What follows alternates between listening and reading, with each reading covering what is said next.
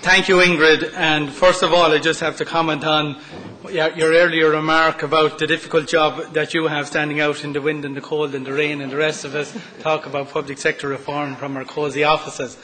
I'd have traded that position with you last February. The canvass as a Fianna Fáil TD in the winter months of last February, looking for votes, I can assure you was not an easy task. But some of us did survive, and we are here to fight another day.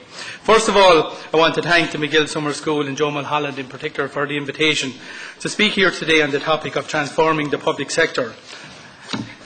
I'd like to make just a few general comments in relation to the current commentary on this topic and the Croke Park Agreement. And I have to say, some people in the private sector believe that our public sector is an inefficient bureaucracy with too many time wasters, and they need a bit of private sector economic harsh realities to sort them out. Now, I do not subscribe to that view, but that view is held by some people. Nor do I subscribe to the view of some public servants who believe, because of the reduced numbers and having to achieve more with less, it's not necessary to talk about any further public sector reform because they are suffering number cuts and pay cuts. I don't accept that either. And I do believe the focus has to be on our citizens, for whom the public service is there to provide a consumer-friendly and efficient service. The first progress report on the Croke Park Agreement has come out, and to reasonable commentary, and I know further speakers will speak on that in due course. All I have to say is, on the next report, we will examine it in much more rigour to ensure the specifics that the claim for job reductions and cost savings are actually proven in the actual report that is produced. Over the years 2009 and 2010, 15,000 people left the public service.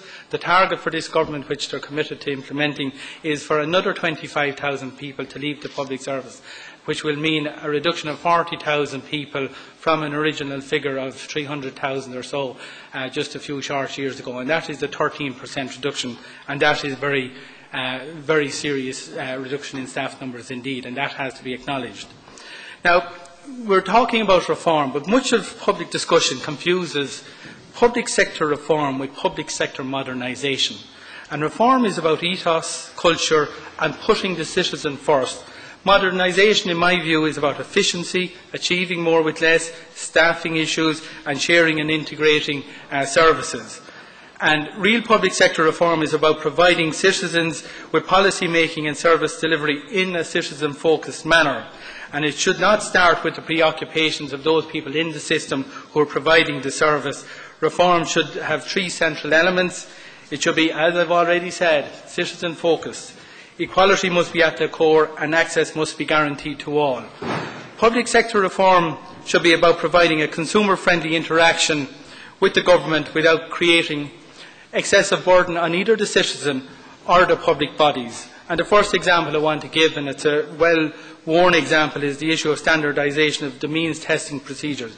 Many individuals have to face separate means tests when dealing with government departments for social welfare entitlements, housing applications, medical card applications and education grants. On many occasions, the same individual will have to undergo 5 separate means tests, and that is a tremendous waste of the public's time and public bodies' time.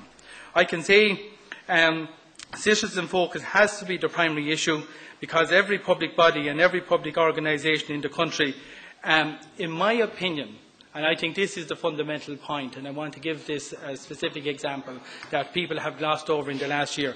The central primary issue for every public body when there is a difficulty is to protect the organisation and its staff.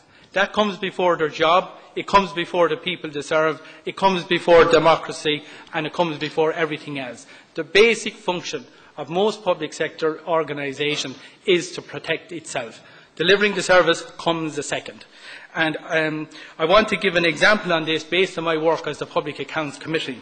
And I consider it the most horrific example, and I was surprised there wasn't more about it last year, even though you will recall the incident. Last year, the then Chief Executive, the Health Executive, was asked at the Public Accounts Committee by myself, how many children died while in the care of the HSE?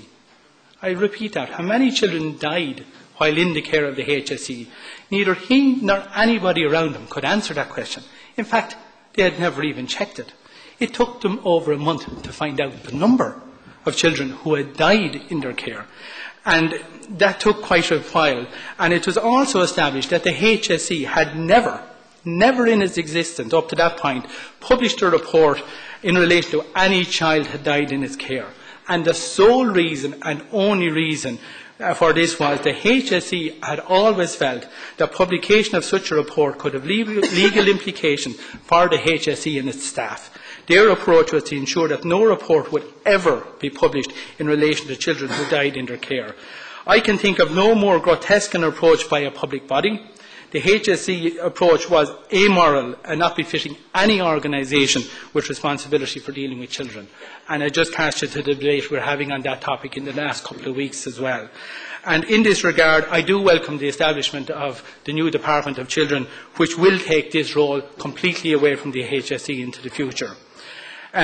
When dealing with citizens, we do have to also look at the question of the state's finances.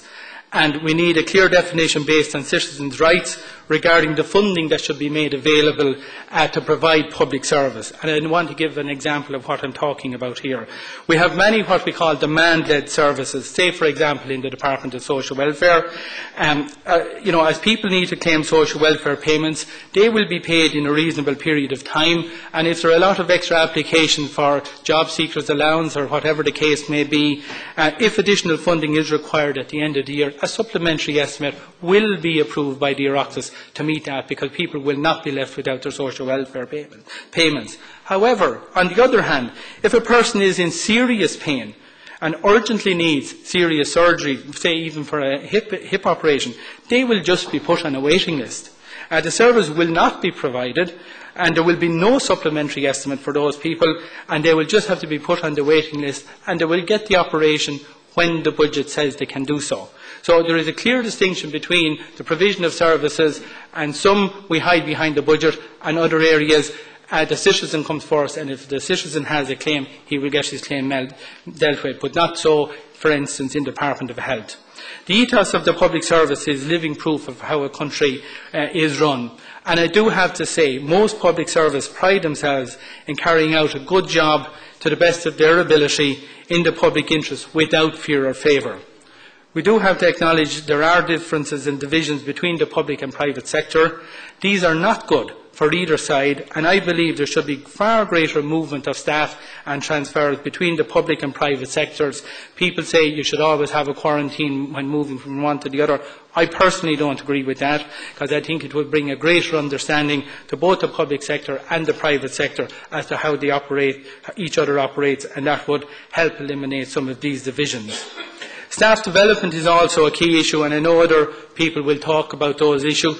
Leadership is much needed at senior levels in the public service, but many senior managers in the public service openly admit that they've never received any management or leadership training, and they've effectively been administrators all their lives, and there is a big difference.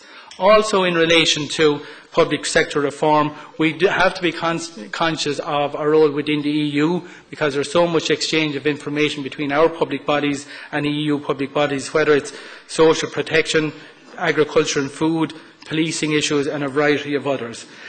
Now moving on to what I would call, what most people refer to as public sector reform, what I only call modernisation. This is about efficiency and accountability, and they are the two issues that recently or specifically spring to my mind. Also, it is important in the public service that there is adequate entry opportunities at all grades for people to apply for senior positions, and promotion must always be open to the outside.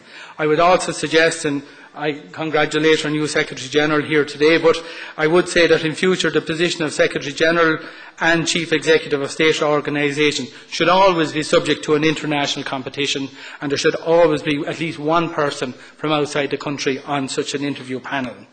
Shared services, especially in the human resources area, simplifying procedures, information technologies, these have been mentioned time and time again, and these areas, if properly implemented, can actually make significant savings. The public are very much concerned about the issue of implementation of particular policies of government, and they should be separated from the issue of making the policy decisions. However, I believe in a country of 4.5 million people, we have gone too far down the road of separating policy making from implementation. And that has resulted in an undue number of new quangos created in recent times. And these have been created to implement a very specific mandate, and in fact most new quangos have very little public accountability anymore. The case is now well accepted, I think, by everyone in the country that there are too many quangos and they should be brought back under the control of their own parented department. The sharing of information, and that's one thing we all talk about, will have serious implications for data protection legislation, and this will have to be dealt with. But I believe the public will accept that if they give their information to one public body, they will not generally have a problem with another public body using it for a legitimate source without them having to go through a procedure of supplying the same information again to another public body. I did mention the issue of accountability, and recently we did see an example of public accountability where individual public servants were made account for their actions. This actually, believe it or not, sends shockwaves through the public service, and in my opinion it was an excellent lesson for all public servants, and they learnt it very quickly. The case I refer to is very simply where the most senior official in Wicklow County Council was arrested by the Garda Síochána, the county manager, in relation to health and safety issues after two firemen died while carrying out their duties on a fire in Bray some time ago. I'm not sure whether this case has progressed to court, but the principle of ensuring that people are responsible and accountable for health and safety of their staff is a very welcome development. It was almost unprecedented for a public servant to be arrested for neglect of his duty, and I use the word neglect advisedly because the issue hasn't gone to court. But the fact that that actually happened sent shockwaves across the public service. I heard it from every local authority, every public body. They were horrified to think individuals in the public service could actually be made answer for their own action or lack of action, and that was a very good day's work, and we will watch developments in that area. Another thing the public want to see in public services is consistency. And for example, I quote the Department of Agriculture, who are ruthlessly and rightly consistent in their approach to approving single farm payments and everything like that. The reason is because they're subject to random EU audit. And you will get the same decision in relation to an application, whether you're in Mallinhead or Mizenhead or down in Portlaoise, because they know it's subject to random audit. And I can say categorically, no other government department is as consistent in its approach to making decisions for the public in this regard. And I do believe when you get inconsistencies from department to the department and at regional level in the country, it does not provide a fair service to our citizens. And I actually believe if all public bodies were subject to a random audit, we would immediately achieve a greater consistency. And I will just give two examples. Approximately 50% of all appeals to An Bord Pleanála and approximately 50% of all appeals to the Social Welfare Appeals Office result in a change of the original decision. So this demonstrates that there must have been some major level of inconsistency in relation to how decisions were made in the first place, if almost 50% on appeals result in changes to those decisions. Also, the last point I want to deal with is the question of regulators, and we had excellent regulators here last night to deal, and they've been introduced to deal with various aspects, mainly in the commercial area in Ireland. But they too have achieved a level of independence that is again substantially removing their decision-making process from outside the area of public accountability. The question that regularly gets asked is, who regulates the regulator? And the answer in Ireland is frankly nobody. Public sector reform also has to deal with this issue. Finally, I want to say everybody in Ireland recognises the difficult financial situation we were in. People accept that changes need to be made in relation to the provision of all services in the country, both in the private and in the public sector. Now is the time to make these changes. I believe the time for reforming the public sector is now. Thank you very much indeed.